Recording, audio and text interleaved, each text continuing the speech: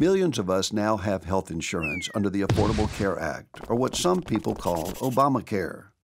But like many things in life, your health insurance can often be confusing and complicated.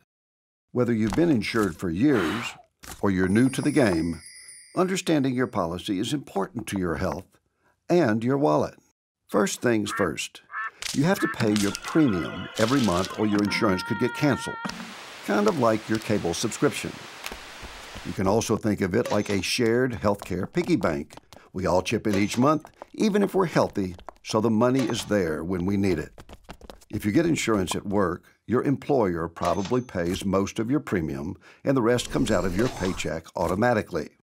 If you have Medicaid, you most likely don't have to pay any premium at all. The federal government and your state take care of that. If you're insured through a new health insurance marketplace, depending on your income, you may be eligible for a tax credit that pays a portion of your premium. Once you have that shiny new insurance card, you'll want to try really hard to keep it in your wallet. To better your odds at staying healthy, be sure to take advantage of the free preventive services that all new insurance plans provide.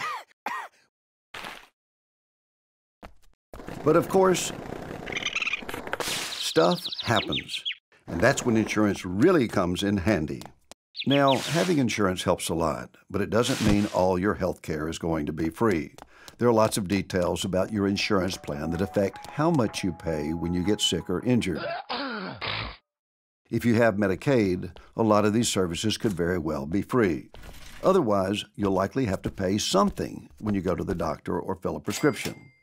This is called a copay when it's a specific dollar amount, like $25 per visit, or coinsurance if it's a percentage of the bill.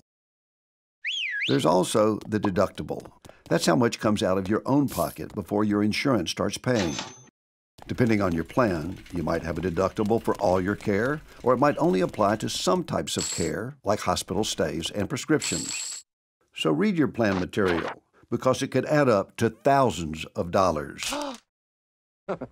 Another important part of your plan is the out-of-pocket maximum. This is the most you'll ever have to pay in any one year, at least for the benefits your plan covers. Your insurer will pay 100% of anything beyond the maximum for the rest of the year. It can be just as confusing dealing with prescriptions. Your plan has a list of drugs it will pay for, called a formulary, but the prices vary. Check with your doctor or pharmacist because a generic drug might fix you up the same as a brand name drug, but the price difference could be huge. So, those are the costs typically involved.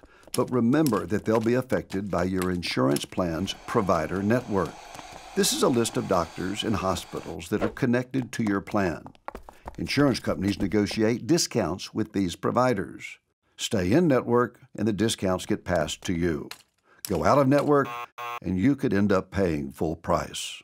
And remember that out-of-pocket limit? It won't work if you go out of network. In some plans, like HMOs or PPOs, your insurance would pay nothing if you go out of network.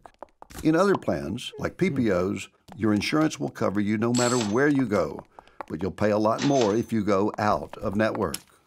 Also, if you want to visit a specialist, like an orthopedist, some plans require a referral from your primary care doctor. Sound easy enough?